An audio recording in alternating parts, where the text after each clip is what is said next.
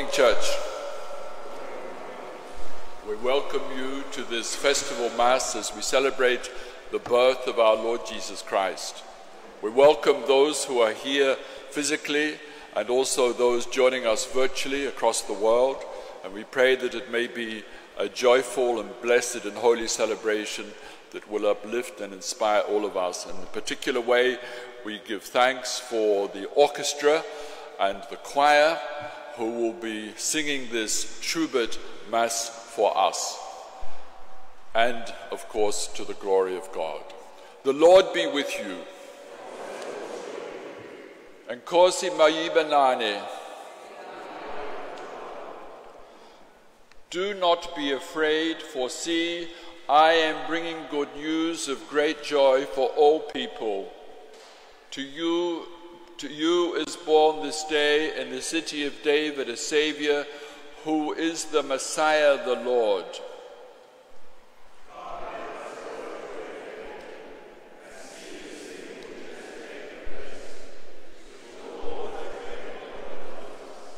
Please be seated.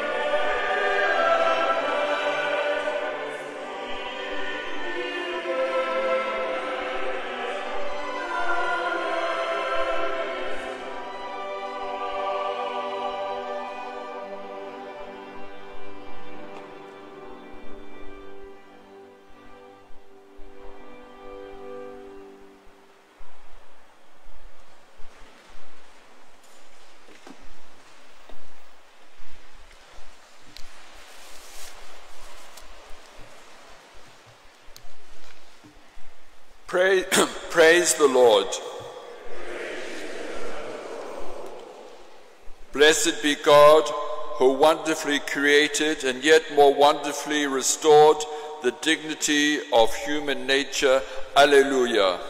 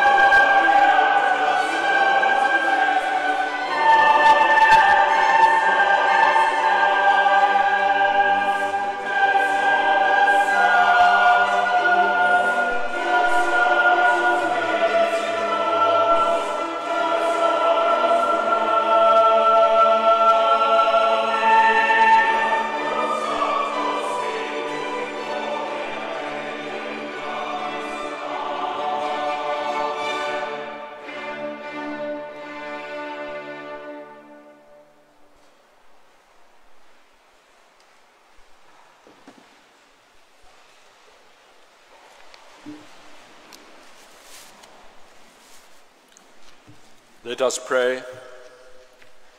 Almighty God, to whom all hearts are open, all desires known, and from whom no secrets are hid, cleanse the thoughts of our hearts by the inspiration of your Holy Spirit, that we may perfectly love you and worthily magnify your holy name. Through Christ our Lord. Zechariah promised that in the tender compassion of our God, the dawn from on high shall break upon us. It has come to the light of Christ that has risen for the forgiveness of our sins, and make our confession and penitence and faith.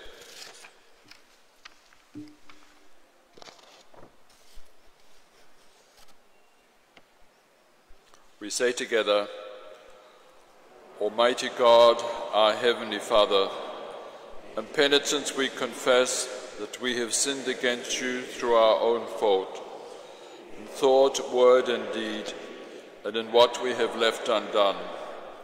For the sake of your Son, Christ our Lord, forgive us all that is past, and grant that we may serve you in newness of life, to the glory of your name.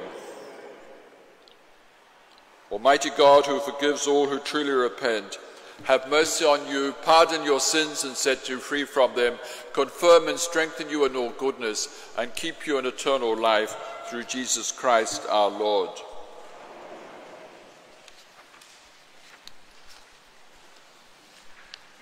The Lord be with you. Let us pray. We say together, O Christ, light of the world, born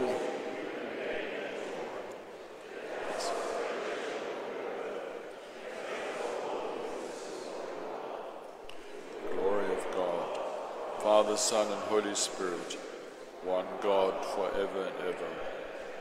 Amen.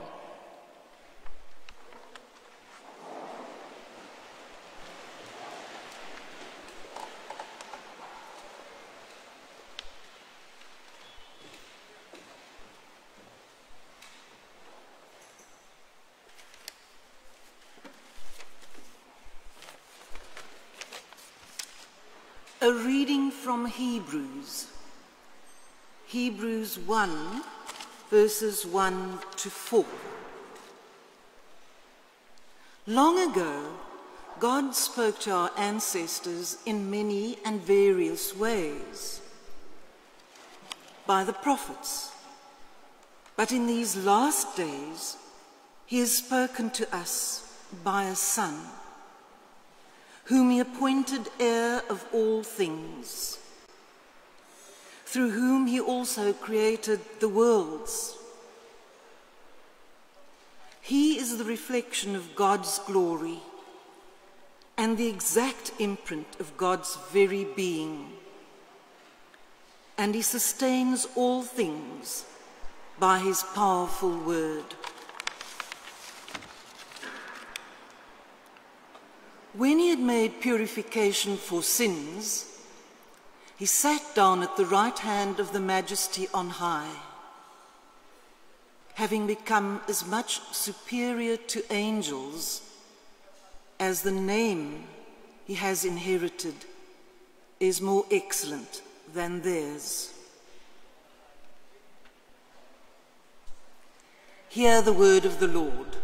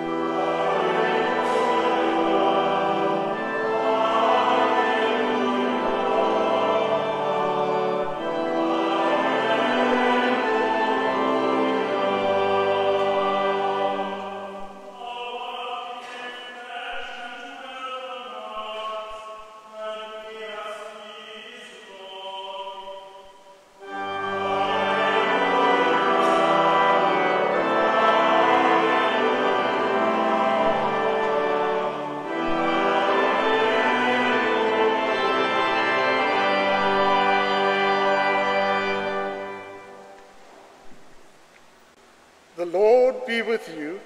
And also with you. Listen to the good news proclaimed in the Gospel according to St. John.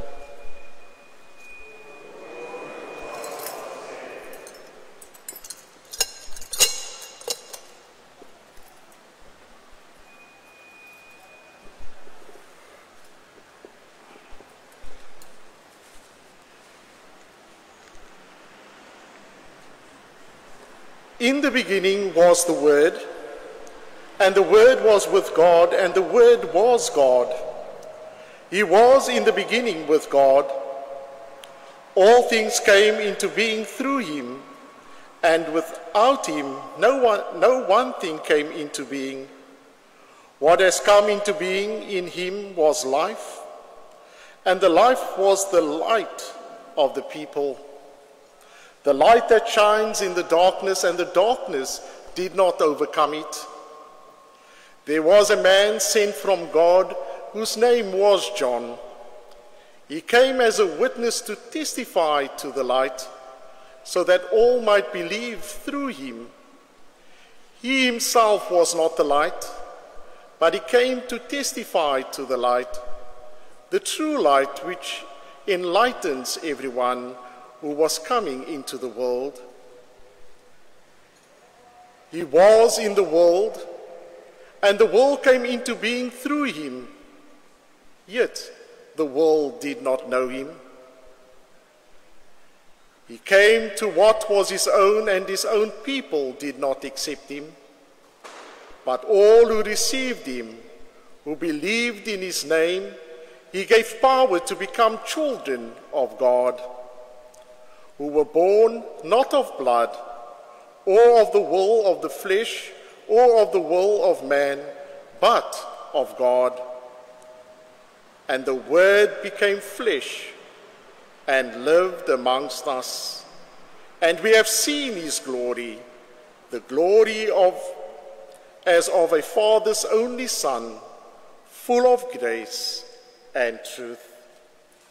This is the gospel of Christ.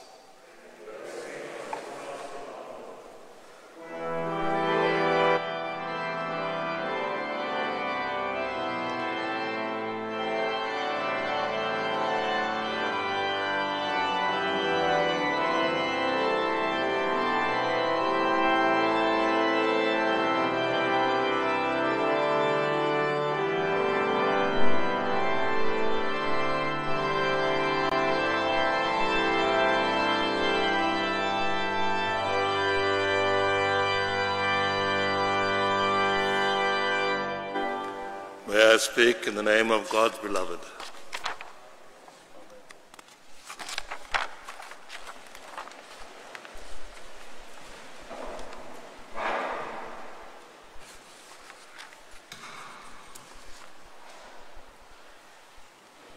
In the beginning was the Word, and the Word was with God, and the Word was God. He was in the beginning with God, and all things came into being through him. Earlier this morning, a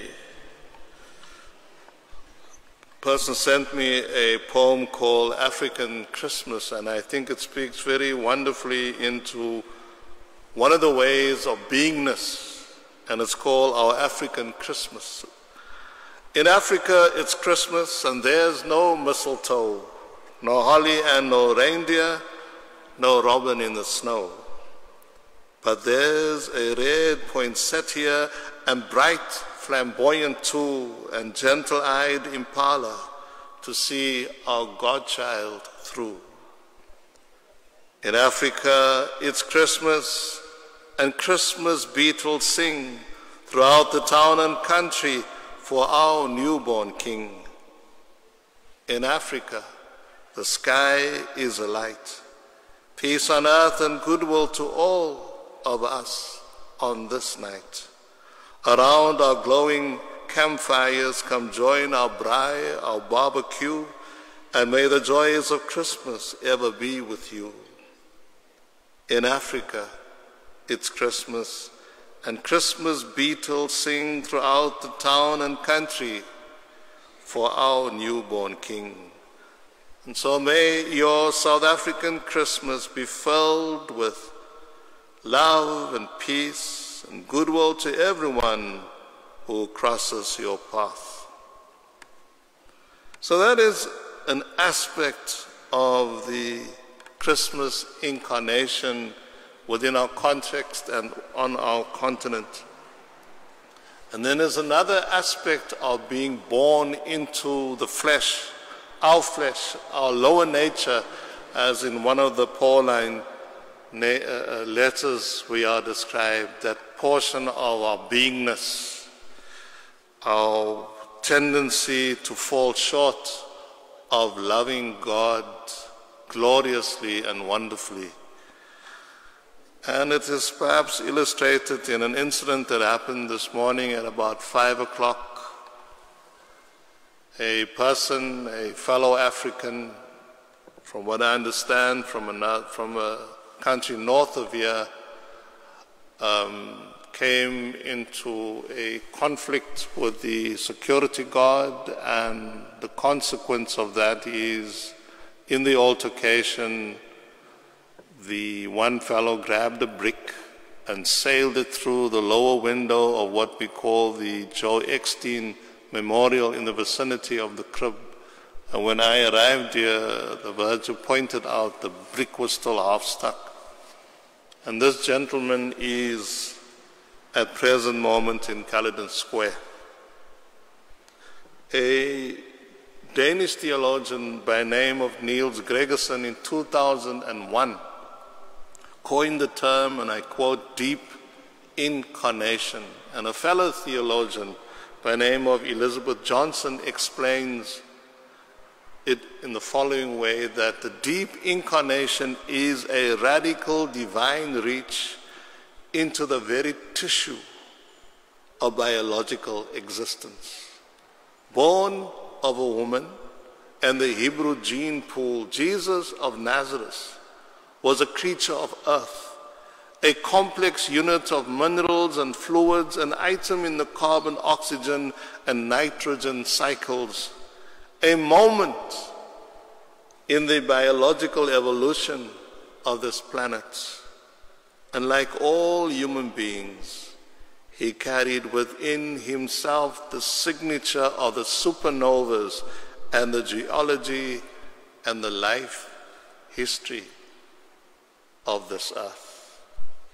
He carried within himself the signature of the supernovas and the geology and life history of this earth. And this unnamed man who threw a brick at this cathedral window, when I thought about it later, coming back from the deanery in anticipation of the service, there is an African proverb that says, a child will burn down a village to feel its warmth. And I wonder what muted anger has been harbored in the flesh and the beingness, the supernova illustration of our humanity, pertains also to this man, who for whatever reason found himself south of every way that he has ever existed. And whatever life had been in his home country, likewise it was not satisfied. And what frustration causes him to respond in the flesh that is divine.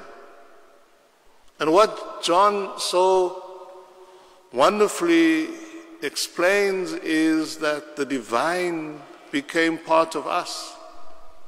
One of our African saints, St. Athanasius, says that, and I paraphrase it a bit, he says that the divine God became man, became human, so that the human can become divine.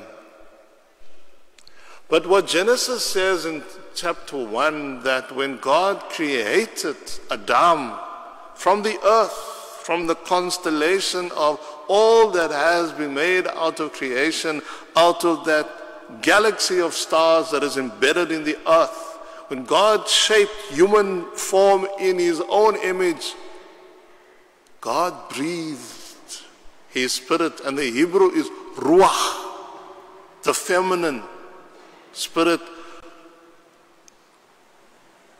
and man became a living being. It is the Spirit of God, the ruach, that animates us, and that we are both male and female, we are masculine and feminine, and we are wonderfully divine in our earthiness and in our fleshedness that Jesus came to celebrate. And as beautiful as the manger scene is depicted at the back of the church, that rock that almost went through, that it was embedded on the glass, reminds us of the violence of the time in which Jesus was born in the reign of Quirinius, the governor that had oversight of the Holy Land and of Syria. And the fact that Joseph had to travel from wherever he was in Nazareth with his young bride, pregnant as she was, that he was of David's lineage. He was royalty. He was of that clan that would have had a particular greeting. And yet this man of princely beingness could not find a place for this emerging family of his, and Christ was born homeless in a rough stable, and there was nothing gorgeous or warm. It didn't smell of Aramis, as Bob might be smelling like on the Sunday morning as a Christmas present, whatever perfume we might have received. It was just that. And that's where the divine came, in the shallow end of life. And there is the baby mama in the person of Mary. I'm sure Joseph would still probably had a niggling doubt about, who's your daddy, when he looked at baby Jesus. That conflict was already probably there, and it will surface occasionally probably in the relationship. But it is in this perfect imperfection that the divine becomes part of us, and which makes it possible for us to be loving, forgiving, because the divine within us is that which makes for the North Star of conscience. An ability to be non-judgmental of the brother that took a brick and threw it through the cathedral window, and to recognize him as still as one of us, who took a wrong turn in a moment. A wrong note, says Miles Davis in response to one of his jazz band members, I think it was Herbie Hancock. And you know, in jazz improvisation, the chord is played, and then it's the note that is left is for the other musician to come and improvise upon. And that wasn't such a nice note that the pianist ended. And then later on, when he apologized, Miles Davis said to him, it's not the note that you play that's the wrong note. It's a note you play afterwards that makes it right or wrong. And so the divine in us on this Christmas day makes it possible for us to make the right choices and not be defeated by the wrong notes that we play so wonderfully almost every day of our lived life as fathers, as parents, as people who are in places of employ, as people that are struggling to survive. We play the wrong note, but the divine in us makes it possible for us to rally forth and to be that which makes us beautiful. And today we are aware that one of the bold warriors of laughter and of prophecy and of faith Desmond Mpilo Tutu is very ill. And as his voice has gone quiet, the words that he has spoken finds greater resonance in times such as the way and where we are living. And Father Desmond said, we may be surprised at the people we find in heaven. God has a soft spot for sinners. His standards are quite low. And that's where we find ourselves. Born of flesh, people within a culture and in a history, so wonderfully forgiven. And that's what we claim this day. And that is what Christmas makes possible. Amen.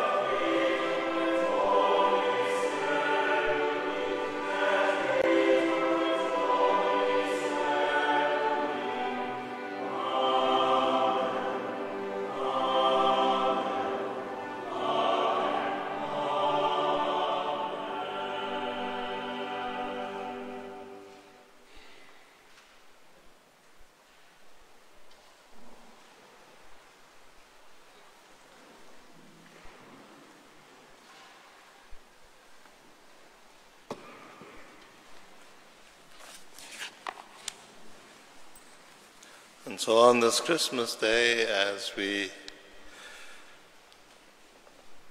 look back on the year that has been, mindful that it has been on the 21st of this week, the summer solstice, as we move forward in an ever-evolving season, we look back on what we'd left behind, that where we've been negligent, and as we fly on forward into the new year, we seek the ways that make for gratitude in our lives. And in this examen of conscience, of will and of intention, we approach this sacrament of our only begotten Son in the person of Jesus, our Lord and our Savior.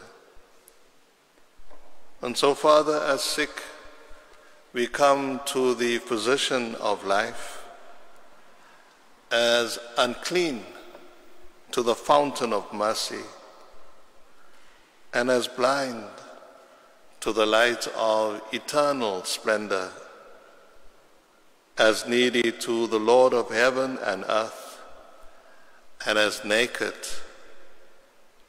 to the King of glory. Merciful Father, accept these our prayers for the sake of your Son and our Savior, Jesus Christ, our brother. Amen.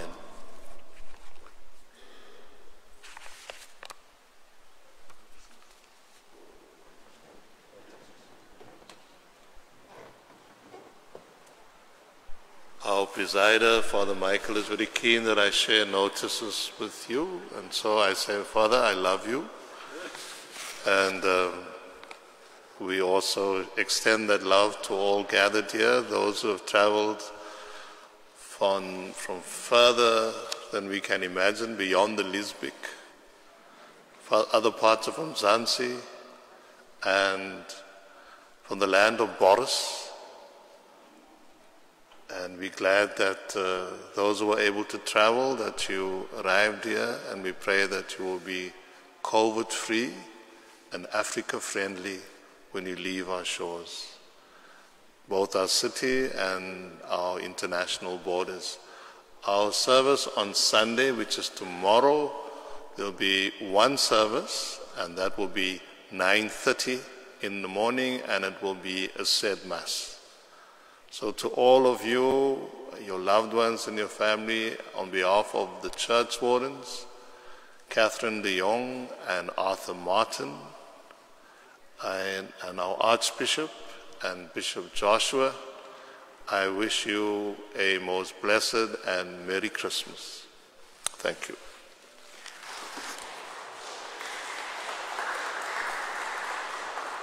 Please stand.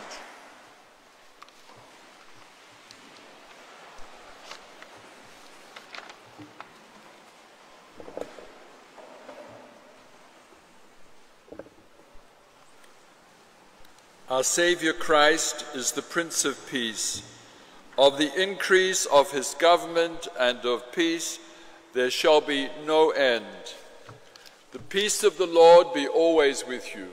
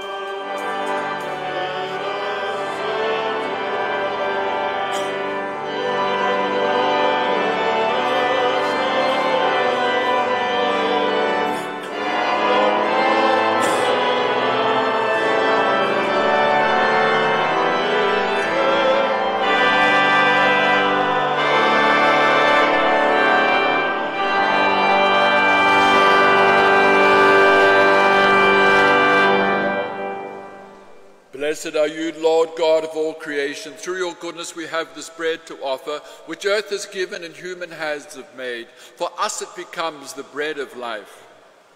Blessed be God forever. Blessed are you, Lord God of all creation. Through your goodness we have this wine to offer, fruit of the vine and work of human hands. For us it becomes the cup of salvation. The Lord be with you.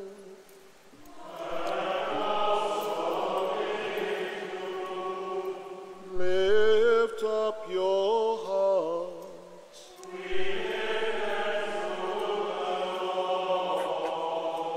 Let us give thanks to the Lord our God.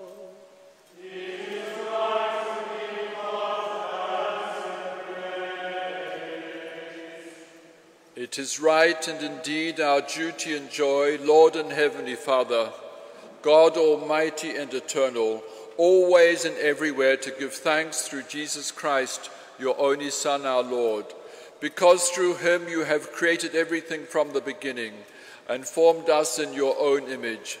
Through him you have delivered us from the slavery of sin, when you gave him to be born as man, and to die on the cross and to rise again for us.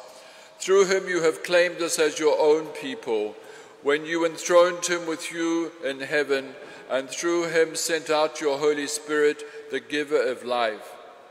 And now we give you thanks, because by the power of the Holy Spirit, he took our nature upon him and was born of the Virgin Mary, his mother, that being himself without sin, he might make us clean from all sin. Therefore, with angels and archangels and with all the company of heaven, we acclaim you and declare the greatness of your glory. We praise you now and forever, singing.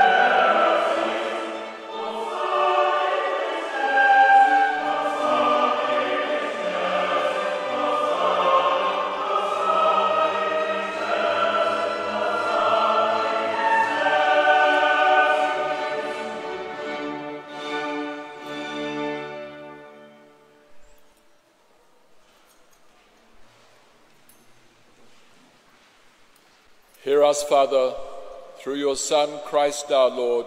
Through him accept our offering of thanks and praise, and send your Holy Spirit upon us and upon these gifts of bread and wine, so that they may be to us his body and his blood.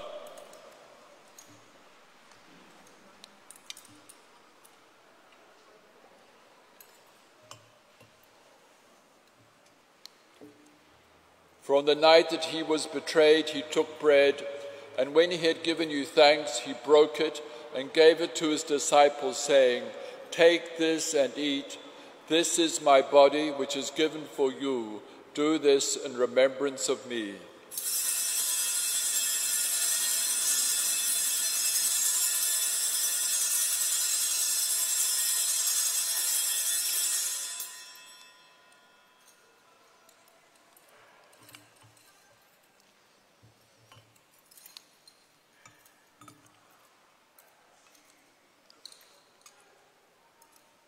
So too after supper he took the cup, and when he had given you thanks, he gave it to them, saying, "Drink of it, all of you, for this is my blood of the new covenant, which is shed for you and for many, for the forgiveness of sins. Whenever you drink it, do this in remembrance of me."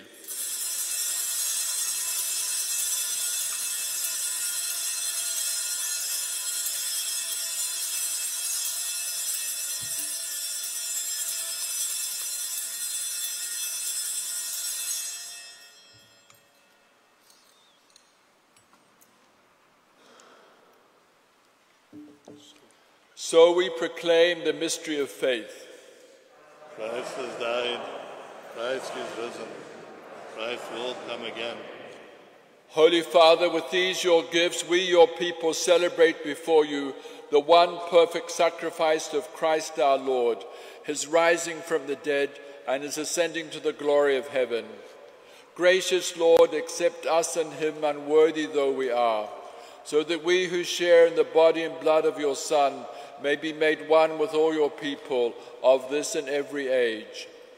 Grant that as we await the coming of Christ our Saviour and the glory and triumph of his kingdom, we may daily grow into his likeness, with whom and in whom and through whom, by the power of the Holy Spirit, all glory and honor be given to you, Almighty Father, by the whole company of earth and heaven, throughout all ages, now and forever.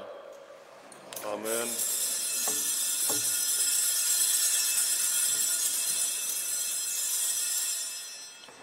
As Christ has taught us, we are bold to say, Our Father in heaven, hallowed be your name. Your kingdom come, your will be done on earth as in heaven.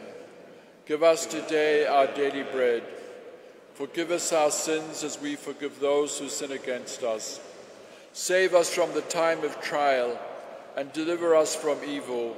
For the kingdom, the power, and the glory are yours, now and forever.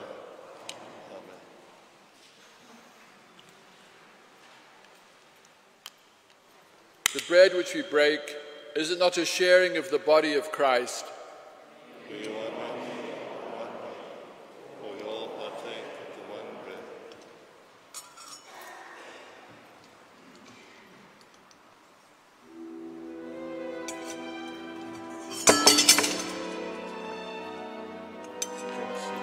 Takes a while this time.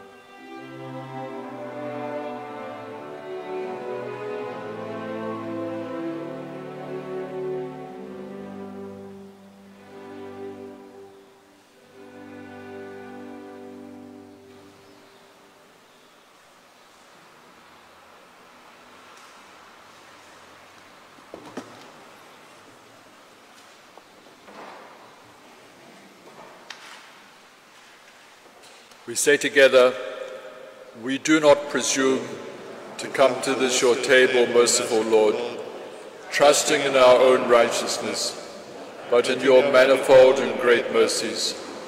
We're not worthy so much as to gather up the crumbs under your table, but you are the same Lord, whose nature is always to have mercy. Grant us therefore, gracious Lord, so to eat the flesh of your dear Son, Jesus Christ, and to drink his blood, that we may evermore dwell in him, and he in us. Draw near and receive the body of our Lord Jesus Christ, which he gave for you, and his blood which he shed for you. Feed on him in your hearts by faith with thanksgiving. Behold who we are. May we become what we receive. Father Michael will now lead us in the act of spiritual communion, especially for those who are joining us virtually.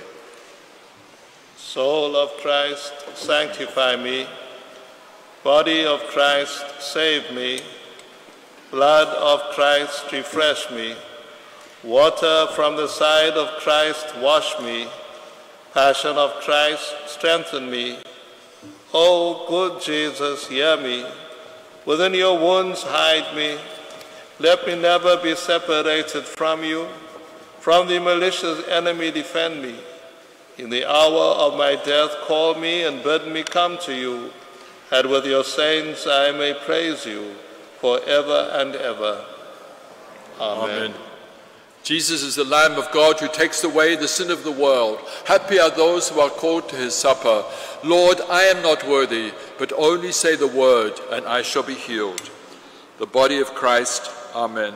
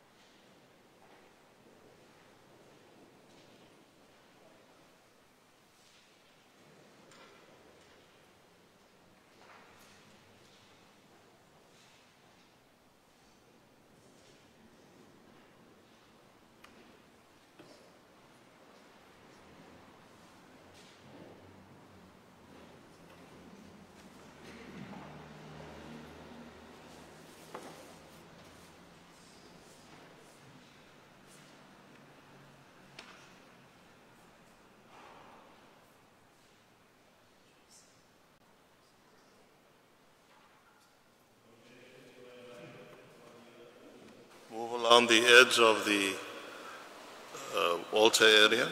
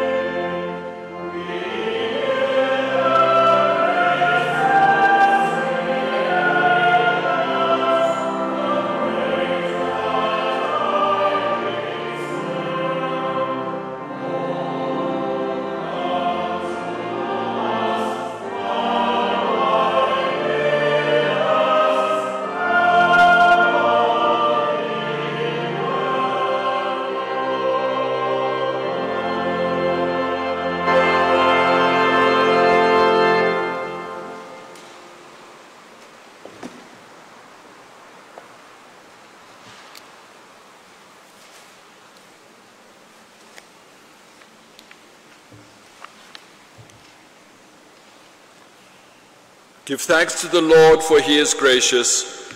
God's mercy endures forever. God of grace and glory, and the bread of heaven and the cup of eternal life, with which you have blessed our earthly festival, the Holy Child of Bethlehem has come to be born in us. May his dwelling in us set ablaze our hearts to shine forth in our words and deeds, through him whom we come to worship and adore, Jesus Christ the Lord. Amen. We say together, Father Almighty, we offer ourselves to you as a living sacrifice. in Jesus Christ our Lord. Send us out into the world, in the power of the Holy Spirit, to live and work to your praise and glory.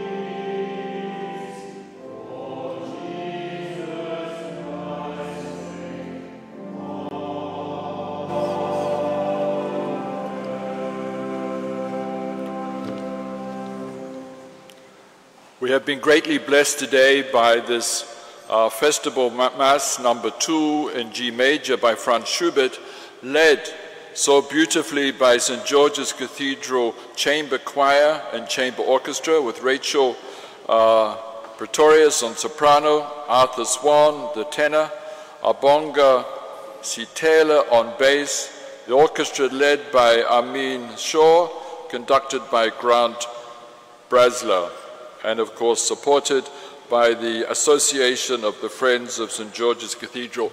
I think it's time to acknowledge them.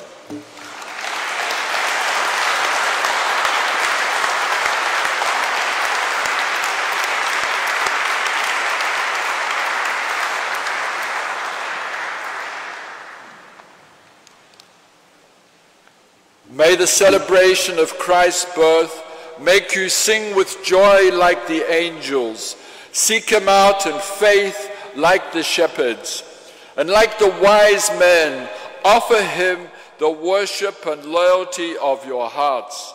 And the blessing of God Almighty, the Father, the Son, and the Holy Spirit be among you and remain with you always.